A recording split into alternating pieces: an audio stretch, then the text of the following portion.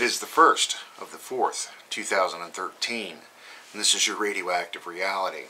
No April Fools today, kids. Around 7:50 on Easter Sunday morning, an accident at the Arkansas nuclear power plant not only killed one worker and injured others, but it also left the Unit Number 1 reactor without offsite power.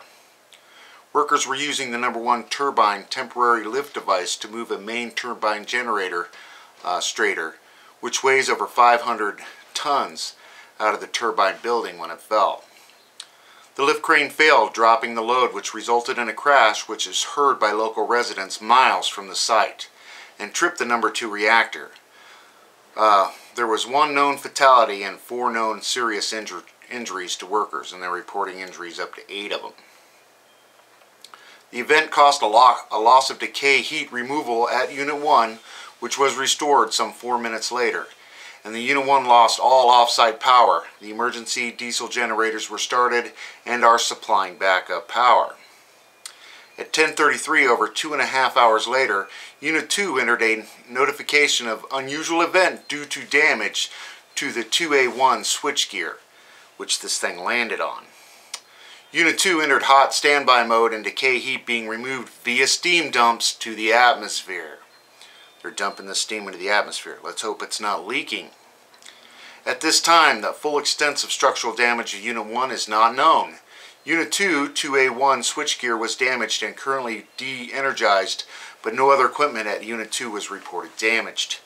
And there's a lot of we don't knows and funny things going on with this story. We're definitely going to have to cover this. E&E News.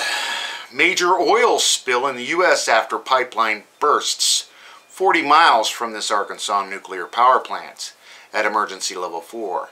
They're saying it's like a river of crude oil. Over 500,000 gallons were spilled, and big crazy things going on in Arkansas today. Air detection teams were deployed after the U.S. nuclear power plant accident. Evacuation signs were posted throughout community. Concerns over building stability. Worker, quote, worst thing to happen in 30 plus years, and this is the Arkansas Number 1. And U.S. nuclear plant steam dumps into atmosphere. No known primary to secondary leakage. Full extent of damage unknown. Additional staff brought to the site, but don't worry folks, everything's completely under control. They got to map out series of sea snail now entirely extinct in large area around Fukushima nuclear power plant, and the ecosystem is severely damaged and or destroyed by this nuclear accident, where we have 3 confirmed meltdowns and through into the atmosphere. Japan Prime Minister discusses restarting Fukushima Daiichi reactors.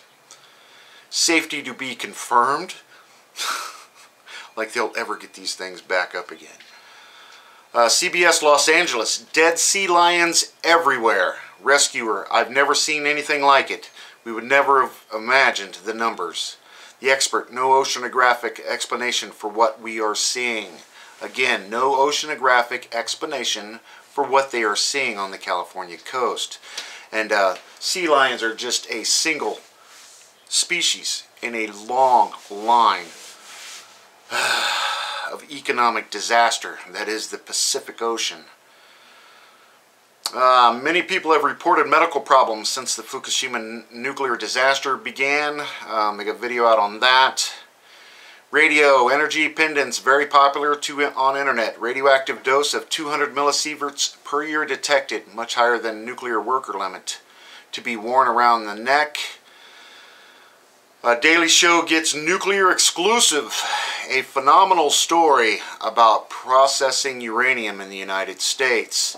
12-minute extended interview on the Daily Show. You should be ashamed. Yeah, rat at Fukushima Daiichi measured 15 microsieverts per hour. It's moving radioactive material, and everything running in and out of there is just spreading it around and spreading it around. Dead dolphin spike in Louisiana, Mississippi. Quote, we have been advised not to discuss our findings, unquote.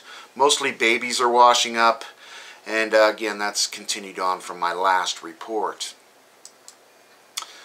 Over to Fukushima Diary, their daily news. They've got some interesting things going on today. 56,100 becquerels per kilogram of cesium-134-137 from the filter of air cleaner in Yokohama. That's 253 kilometers from the Fukushima plant. Again, it's getting around and it's accumulating. It just keeps stacking. 61,000 becquerels per kilogram from wild boar meat in Fukushima, the highest reading ever. And I remember seeing a report in Europe after Chernobyl where they were telling people not to hunt these wild boars because they eat the mushrooms. And the mushrooms really, really soak up this radiation. To be expected. TEPCO to restart nitrogen injections to reactor number 1. The volume of gas is 40% more than last time, which means they've got to inject nitrogen into these reactors. What's going on, I wonder? Nuclear Emergency Response Headquarters lifted the shipping regulations of flounder from Miyagi. Small fish kill, 100 small fish found dead in the city of Fukushima. The reason is unverified. Japan government plans on using imported food, plans to ban using imported food ingredients for their school lunches, which means the only thing they're going to be serving in their schools in Japan is local. 44 countries restricting import of food from Japan may present case to the World Trade Organization.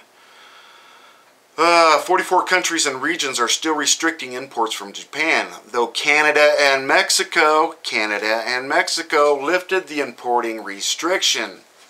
China still bans importing all kinds of food from the 10 prefectures. South Korea is also putting regulations on importing spinach, fish, mushrooms, etc. to be expected. They don't plan to lift the regulations yet, but you better believe they're working on it. Too much money to be lost. And second core damage and major radiation discharge occurred on reactor 1 and 3 from March 20th to March 23rd, 2011.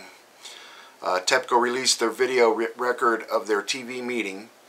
According to this record, 90% of the coolant water didn't reach reactor number 1 on March of 2011, which caused an additional core damage. And it goes on and on and on and on and on, of course. If I missed anything, please let me know. Attach your comments or videos below. I'd like to finish today with thanking the handful of you that have helped towards my trip fund. I will keep my PayPal donation button up on my YouTube channel. If you click down on my name, it'll be right there. I appreciate all the help I can get, and I will keep running that until I leave in May. So if you want to help me out on my trip, and again, give me a cup of coffee or a cheeseburger, I'd really appreciate it. Thanks again for everything. Enjoy while you can, everybody.